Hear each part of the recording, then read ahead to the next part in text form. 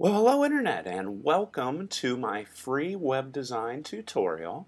Here what I did was I linked out to all 71 of my free videos that I have on YouTube that cover HTML, CSS, XML, WordPress, JavaScript, PHP, MySQL, SQL, Ajax, and JQuery. What I did was I put all of these videos with links to all of these videos all in one presentation. Here is what I cover. In regards to WordPress, I spent a lot of time on this because I think anybody, no matter what your technical knowledge is, can design a WordPress website. So, first off, I teach the free absolute basics of using WordPress.com. Then I explain how to use the dashboard in WordPress, how to post articles, images, and video, WordPress media links, comments, and pages. And you can click on any of these and it's going to bring you right to that specific video. Also, installing WordPress on GoDaddy, a way to install WordPress on pretty much any other hosting site. How to use the WordPress appearance options, how to register a domain and hosting plan cheap. Then I show you how to design your site with an extremely inexpensive tool called Artister. Then I go into a bunch of plugins, being the sitemap generator and Google Analytics.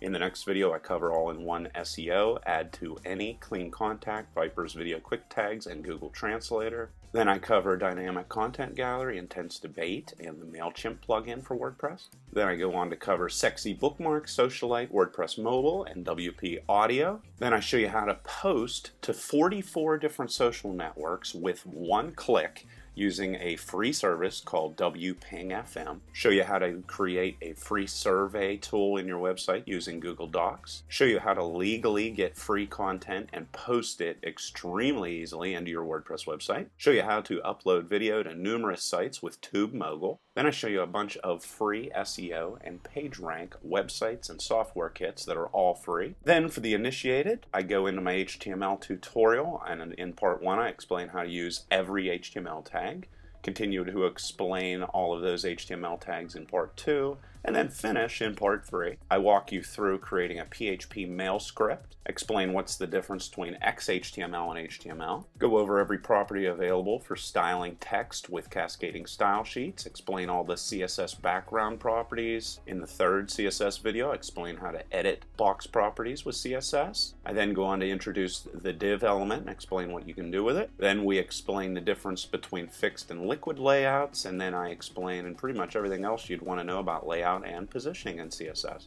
Then I move on to JavaScript, introduce JavaScript in video 1, go into object-oriented programming in 2 videos, explain functions, variables, the DOM, and looping in JavaScript, then take you through a code walkthrough on using JavaScript. Then we go into the comparison and logical operators and the switch statement, provide another code walkthrough on event handlers and how to use them with JavaScript, go into regular expressions in detail, and then I show you how to create a JavaScript and cascading style sheet drop-down menu. Then we move on to SQL.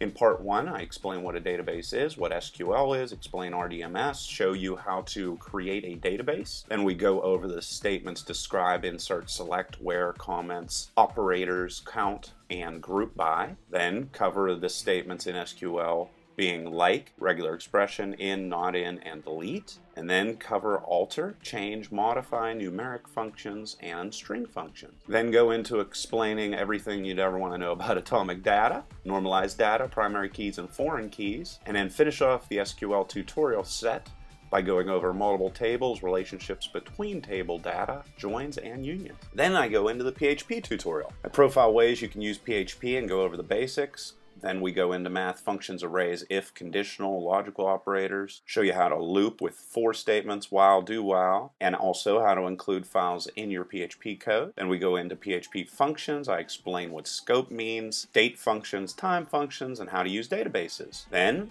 I show you how to use cookies and sessions in PHP, how to code a PHP simple login script, how to code a PHP new user registration script, how to code a PHP quality login script. Not that the first login script isn't quality, but this is a little bit more upscale. How to code a PHP forgotten password script, how to code a PHP account activation script, and then I go in the final presentation on how to create an automatic updating multiple drop-down boxes script. Then we go into XML, cover the basics, explain what it can do, compare it to HTML, explain tags and elements, then go over XML rules, explain the rules of writing valid XHTML, explain well-formedness, and yes, that is a word, briefly cover the basics of DTDs, or document type definitions, which in the third video I cover in detail, and then finally finish off by covering XML schemas. Then we go into jQuery and Ajax. First video I cover introductions to jQuery and Ajax, then I show you how to select and edit HTML elements using Ajax and jQuery. Then I show you every way you can select or find data in a web page. Then I take you on a code walkthrough showing you how to select and edit elements using jQuery, then cover